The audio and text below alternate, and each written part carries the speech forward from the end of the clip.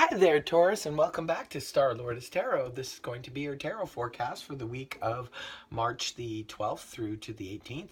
I went ahead, shuffled the cards, laid them all out. Let's see what's going on for Taurus. First up, we have Major Arcana Judgment in the reverse position. Next, we have the Knight of Wands reversed, followed then by the Four of Cups reversed. And then we have the Three of Pentacles upright. And lastly, we have the Ten of Pentacles in the upright. Okay, so here we go. For your overall energy, you have Major Arcana, the Judgment card in the reverse position. Okay, Judgment in the upright position generally speaks of a resurrection of something in our lives in some specific area, something coming back from the past for us to sort of reevaluate and giving us another chance to reevaluate or do things perhaps differently in the resurrection. However, when it's inverted like this, this can represent there is no resurrection in an area of your life that perhaps maybe you were hoping for or maybe you were expecting. There is, the energies are just stuck for now. It doesn't necessarily mean always, but for now, there is no resurrection of the situation. So for some of you, this is going to be good news. For others of you, maybe not so much. It just depends. It's just a general read, so it's going to be different for all of you. But there is a lack of resurrection in some area of your life. Now, also too, sometimes this can sometimes represent making sort of like a bad judgment call on a situation. So maybe for others of you, that's how it's playing out. Now, coming right into the week of the 12th, you have Mr. Pajama Man in the reverse position. This is the Knight of Wands. This is a court card, so it could be representing a person. If it's representing a person, this could be a fire sign, Aries, Leo, Sag, Sun, Moon, or Rising, male or female. But the Knight of Wands in the upright position, this is somebody coming in to make an offer, an exciting offer, a passionate offer, even an offer of travel or so forth.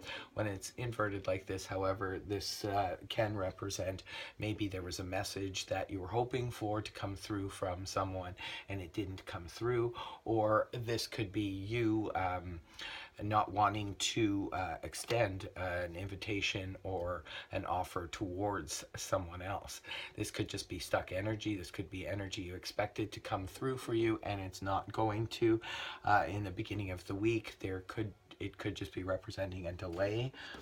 Now, it's paired with the Four of Cups in the reverse position. The Four of Cups upright generally speaks of sort of like that emotional apathy where we put our emotions sometimes on hold. We have a disconnect temporarily from our emotions.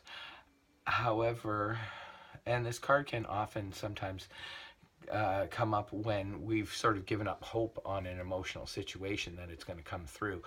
But it is there and the universe is sort of offering it to us. However, inverted like this can sometimes represent a missed opportunity. Maybe there was an opportunity, you didn't notice it, didn't see it.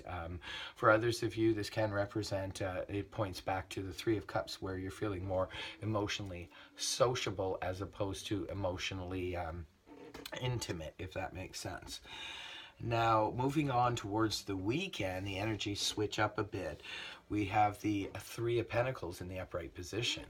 This is really lovely energy. I like the Three of Pentacles. This is about working in harmony with others.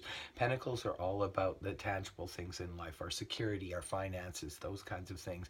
It can represent work, our job, and sometimes for me, the Three of Pentacles represents where we're working in harmony with others toward a goal in our jobs, getting along very well with co-workers, that type of energy. And the last card you have here is beautiful energy, the Ten of Pentacles in the upright position. This is very nice energy. This is where we're feeling very secure and very financially secure. Maybe some of you are going to come into a raise at the end of the week or get some extra money. This is also known as the inheritance card. Perhaps some of you will be coming into some inheritance. beautiful energy. This is feeling really good and really, really stable. It looks like this week, Taurus, maybe not so much on the emotional front. It looks like there's a lot of stuck, strange energy connected to that.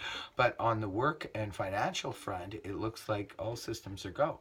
So it's going to be a good week, it looks like, for you on the finances and work situation.